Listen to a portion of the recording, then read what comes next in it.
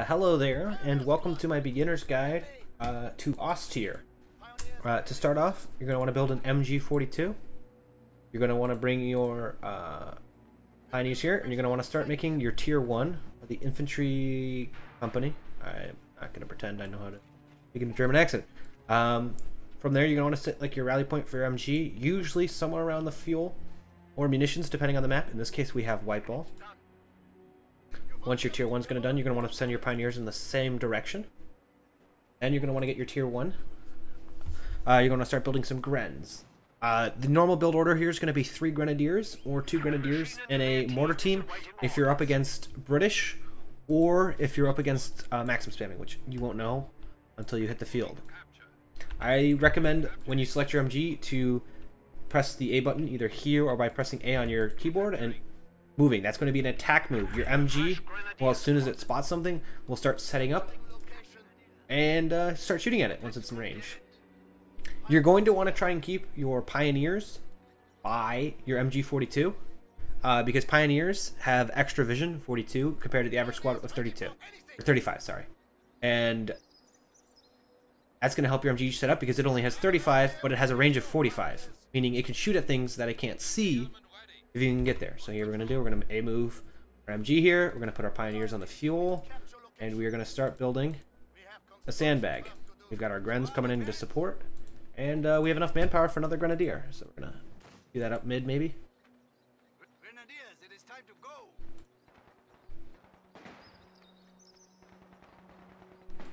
As we're waiting here, you can see I'm making sandbags. I'm putting them behind the flag. So that way, the enemy, if they push us off, it's a lot harder for them to use. And then you can barbed wire it. You have the resources too. This MG's not set up, so we're going to set up that MG. Okay. Pioneers are going to stay by the MG in case they flank it. Okay, we have the fuel because it's standard AI. So with Grenadiers, you want to keep them at long range. So honestly, staying here in this position where we're well entrenched is a good idea. Especially since the rest of the AI is doing well. We're going to get our 3rd Grenadier since we're up against USF and Soviets, it looks like. Terrible cover. We have time, so we're going to reset up this MG on the cover. Just because we have so much time because we're up against the AI, we're going to barbed wire this off. Barbed wiring off the opposing side will just prevent them from using said cover. Another thing you can do is if it's yellow, you can put your sandbags over there, and it's green cover for you, but yellow for them. So it's just, you know, better off for you. Okay, I'm going to help take mid. Oh, we already have our Grens there. We're going to rotate pioneers over, I guess. And today I died. Usually at these sort of situations, you know, your pioneers would be under fire. Oh, you need to get your tier 1. So let's say we're going to bring in our pioneers. Wow, the AI is just getting destroyed here. Anyways, we're taking damage. Oh no. You could bring up your MG, but you risk it getting cut out. So we'll just retreat our pioneers there, just cuz. And we could have had the pioneers build another sandbag for these guys. Get them good and well entrenched. See, here you go. You have the Grens in front, providing a screen so the MG can spot and just suppress. And it's just layers of defense. We're going to bring these Grens around. Go for the munitions. Just want to make sure we have 2 VPs and a fuel and a munitions. Otherwise, you can just ignore your teammates as long as that's what's happening. You guys are on the wrong side of cover, so we're going to move them around. Our tier 1's done. We're going to build that. Okay, we have enough munitions for an MG 42. We're not going to get that. We are instead only going to get 1 right now. You want to get those LMGs as soon as possible because we're going to build a medical bunker after we finish this tier 2. You can either get your tier 2 or the medical bunker. Doesn't matter the order. It just really depends on how things are progressing. Usually I'd prioritize the medical bunker over tier 2. Okay, we have that done, so we're going to make our medical bunker. We have enough munition or manpower to make a tank, or not tank, a scout car, the half track, or the anti-tank gun. You're not going to want to get the anti-tank gun until about 6, maybe 7 minutes usually. Unless you're really struggling against the universal carrier.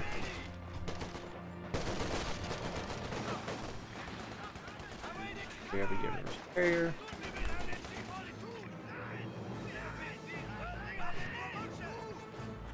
Move. Bounced off. Okay. Treat them. So, oh, I did screw that up. Here's what I'm talking about. You don't have the thing, and these guys need healing. So, the half track's good if you want to do forward reinforce. So, for example, we could bring in a half track here, and start reinforcing, you know, this cancerous position we've set up already. The 222 is good. Again, instead of getting an anti-tank gun, if they have like the universal carrier, the scout car, or the, you know, the Soviet scout car, or the M20. Otherwise, it requires a lot of micro to be used effectively, so I wouldn't recommend it for new players, except for those situations. So you're gonna get your half track.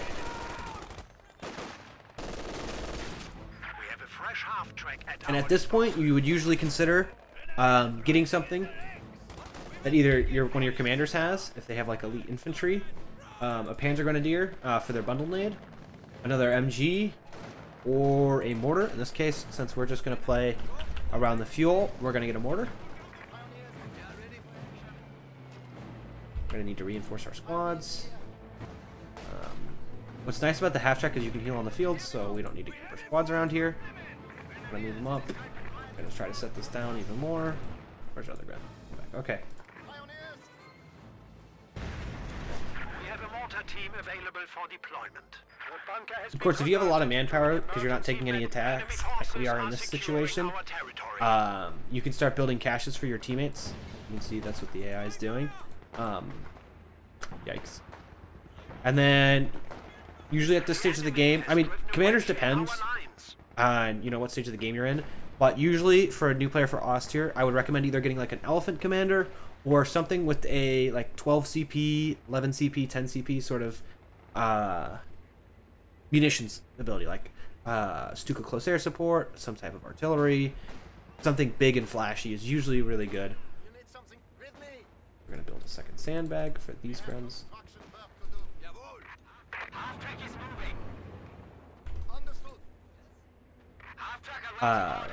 Tigers seem like they're good, but I don't recommend it. They're a very big noob trap. We have our mortar going off on these guys. We're going to bring these. We're going to reinforce this squad. Again, we have the forward reinforce, so you can start it at your base. Again, if you see, I'm A-moving my Grens, especially once they get LMGs, and they're engaging at long range. Combined with the mortar support, you can see that they're doing a great job. Once you move them into position and you're comfortable with it, you're going to want to put them in cover. Just keep their distance. As you can see, they're slowly winning that fight. And another thing you can do, since we're doing a cancer squad retreat, there's a grenade. Soft retreat to here. Reinforce off your half track. This is risky. Oh. Well, as you can see there, I lost my Grens. It's going to happen. If I've avoided that, yes.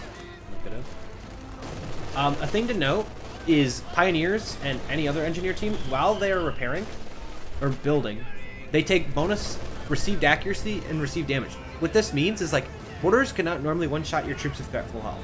If you are repairing or building, they can. So anytime you get caught out building stuff, what the fuck is the AI doing? You want to stop it immediately. I do not know what's going on here. Anyways, we're going to want to get our battle phase 2. Need to retake the thing there. Also, what's great about the half track, which you won't see often in 4v4s, is you can upgrade it with flame projectors, which makes it really good against infantry, but it's also very squishy.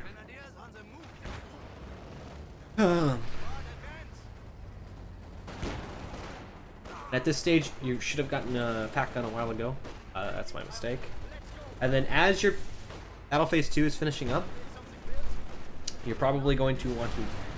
Well, we'll wait for battle phase 3. But I'll build the battle phase 2, or the tier 3, just to show what's in it. A lot of the things aren't very useful for new players. But there are some things there you can use in case of an emergency. For commander, we will just go... I recommend. tanks now available for armor. Specially outfitted Panzer IV command tanks. As you can see, this is why I needed my AT gun. Infantry rested My and grenadiers ready are to just advance suffering here. swiftly. You can bring up the half track, Reconnaissance flight ready as at you did your earlier, disposal. to reinforce.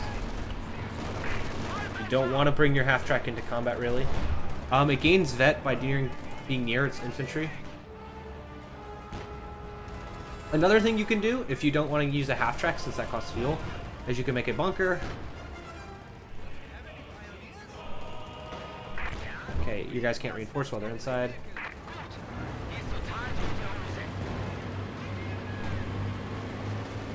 We're kind of sitting here peacefully because that God is the act.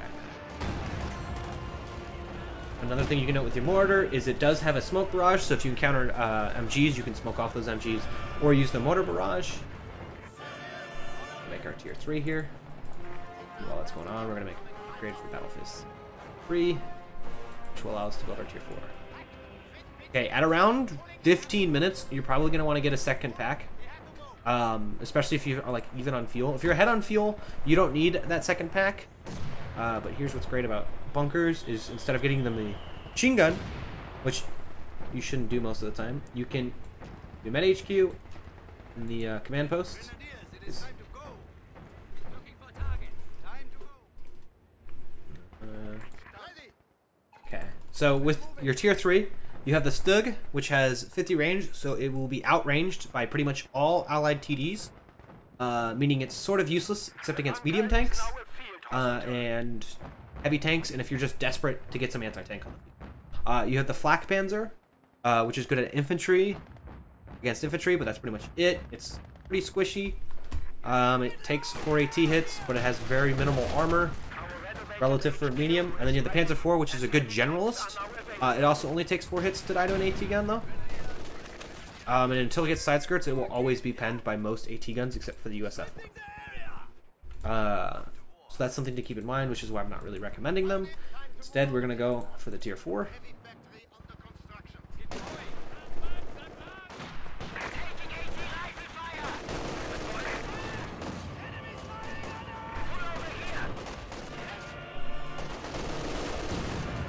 So if you're a bit ahead, you can get a Panzer IV. If you're even, for your first unit, you can just get a Panther, because unlike allies, the Panther sort of serves in a multi-role purpose.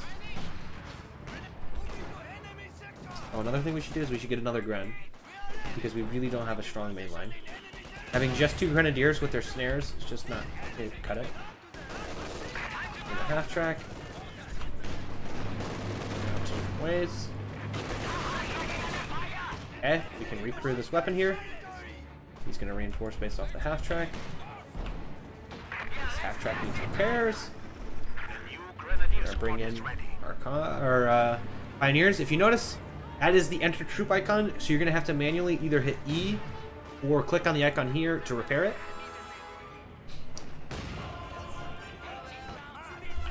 We now have a second MG, so we can set this one up here. I would recommend setting it up on the VP. So actually, let's go do that. Build good habits. Make sure the arc covers the VP. I'm going to bring some pioneers to be in front. Just enough so they're providing vision, like before. Half track back a little. Now, this Brumbar is very effective against squads, but it has slightly less range than other tanks, so it does need to get a little closer.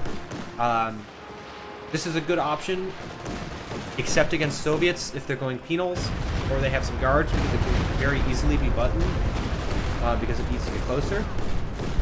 You have the Panzerwerfer, so if you have things locked down like you do and they're constantly pushing into you and they're having a lot of infantry, this is what you're going to want to get. Rocket artillery is more effective the closer you can get it. So the closer you can safely park it behind your lines, and like the closer you can bring it to the front, that's what you're going to do. But we're going to get a Panther for our first tank. Again, in a realistic match, you'll probably have to get a Panzer IV or a Stug, depending on the situation. Don't bother with an Oswin, because you might as well save up and get the Panzerwerfer instead, if you're looking for anti-infantry, or the Brumbar. Brumbar as a first tank is usually not a good idea. Anyways, the Panther, despite what it looks like, it makes you think it's an actual tank, like it's good against everything, like the Panzer IV. Its main gun is not. So the first thing you're going to do when it hops out into the field is you're going to put it on vehicle prioritization. You want it shooting at vehicles, you'll let the MG that you're going to build on it kill infantry instead. And the hull-mounted and and coaxial MGs. In desperate situations in which you know there's no enemy tanks around, you can right-click or turn it off the vehicle prioritization. Oh my god, I forgot about these grenadiers. And there they go. So we're going to rebuy this.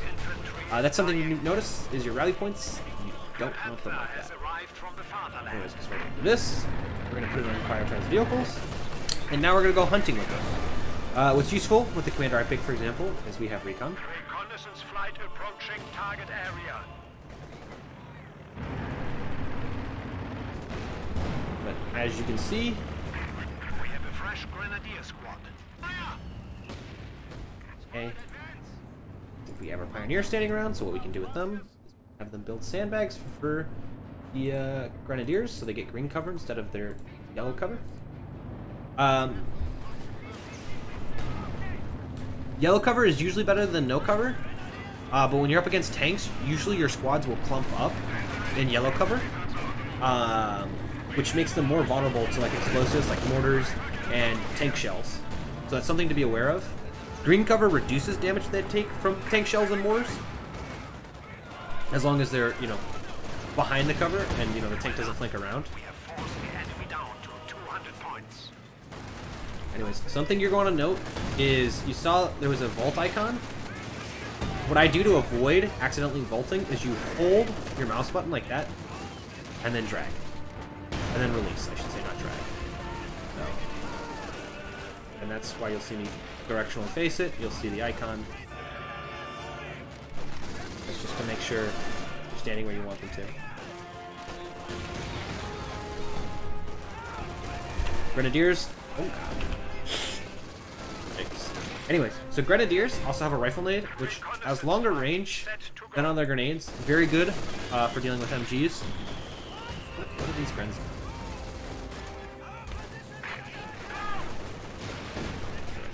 So I'll spend the rest of this game going over the rest of the roster, showing you their abilities. That's red smoke. You're going to want to dodge. When you see red smoke, just move your troops. Sometimes you're going to want to retreat. If it looks like that smoke's been there for a while, you're going to want to get out of there. I don't know what that smoke was. Must have been a decoy. But usually that'll indicate planes or artillery or flames, none of which is usually good for your boys. There's an enemy scout car, so we're going to bring that.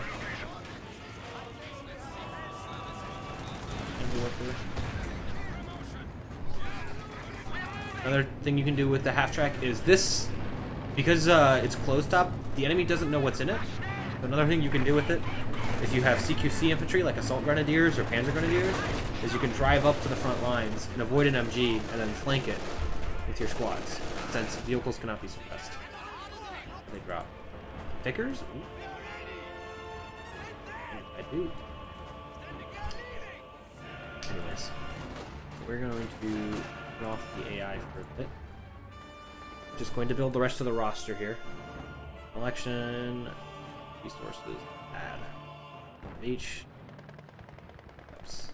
Half track has arrived. Scout car has arrived. Stuke 3 ready to deploy. Top cap at 100. Here we go. Flak Panzer has arrived. Everything Sturmpanzer else. 4 is reporting for duty. You do territory points, neutralize all. There we go. Okay, so first up out of these units, We have been assigned fresh Panzer Grenadiers. okay, we have the scout car. Scout car does all right against everything, including light vehicles, but it's not particularly amazing. It's mobile, and it gets infantry detection, and it has very good fog of war vision, which you can see. It's vulnerable to being snared because it's a light vehicle, and it can die to small arms fire, as you can see as it's driving past. You can see it's got a nice vision radius of 50, and it takes 2 AT gun hits. Same with the half track. Okay. Next is the Stuke. The Stug has 50 range. It's a tank destroyer. It rotates alright, and it can be upgraded with a pintle mounted, which is pretty cheap. Only 30 munitions. That's pretty much all there is to say about it. Sort of like an emergency thing. Ostwind. It's pretty fast. It can shoot down anti-air, which can be useful if all of the enemy is spamming planes. But other than that, I wouldn't get it. It can have Panzer Tactician, it has smoke, which is useful, and then with Vet 1 it has Blitzkrieg, which allows it to go faster. That's all you really need to go. Panzer 4, good against everything, also has a pintle mount. Upgrades like that take time. I just did speed ups. It does alright against everything. It'll bounce on mediums. It'll destroy light vehicles. It does alright against infantry if it hits. And then it does have the pintle, which helps a lot. Alright. Up next, we've got the Brumbar. It's got a big gun. It can also get a pintle. The pintle is less effective than other MGs. But bam. It does a big explosion. It takes a while to reload. And then with its Vet 1, it has bunker busting barrage, which is extremely useful. It's a long-range ability, which you can use to take out MGs, AT guns, in entrenched positions. Just make sure you're not in the arc of the AT gun when you do decide to fire it, which is where stuff like recon or pushing up with grenadiers comes in. Okay. Up next, not least, is the Panzerwerfer. It suppresses / pins enemy infantry, and it has good range. And then as you see, as I'm mousing here, you can see the area of effect widens the farther out I go, and then it tightens the closer I am. Which just sort of, you know, goes to show what I would say about artillery range.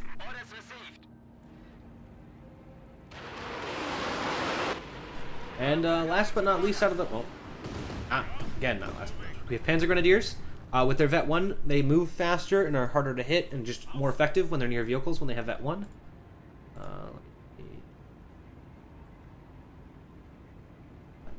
Combat, Veteran C. They will now have an icon above it, and you can see they are slightly faster and they are a bit better at combat while near vehicles. The radius isn't super big, but it is something to note, especially if you're doing like the half-track stuff. It can be useful. Here's the radius. Okay, now, last but not least, something I definitely don't recommend to new players, and even players like me struggle to use, is Sniper. It cannot shoot at vehicles. It cloaks while in cover, and it is a one-shot, one-kill on all infantry or like team weapon crews. But it is extremely squishy and vulnerable if caught out. With its Vet 1, it gets the incendiary shot, which basically allows you to double shoot with it. It has 50 range, meaning you can snipe even MGs if you're careful. Half-track's probably great. And then with Vet 2, it can see as far as it can shoot. Oh, that half-track is really not doing at demonstrating how squishy. Get a little closer, and you can see a burst. Pretty much just wow, that half-track is just not doing it. Well, that half-track's a terrible demonstration. But as you can see, it's one model, so it's pretty squishy. Yeah, it's struggling against a mortar crew. It gets slowed when it shoots. Alright, that's pretty much all I have to show you for this guide. Any questions, comments, concerns, just put them down below. I will try to answer any of them. And if people like this, I will do another one. Anyways, thanks for watching.